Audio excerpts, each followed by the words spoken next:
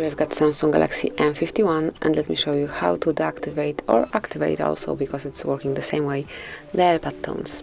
So as you can hear, right now it is active. It's muted a bit, so it's not that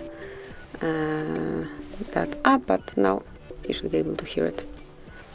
Maybe I will just activate system sound, and now you'll be able to hear it clearly. And then if you want to deactivate it, just go to the settings, find and pick sounds and vibration, go to system sound, and now unmark it by tapping on dialing keypad right here. And from now on it will be muted.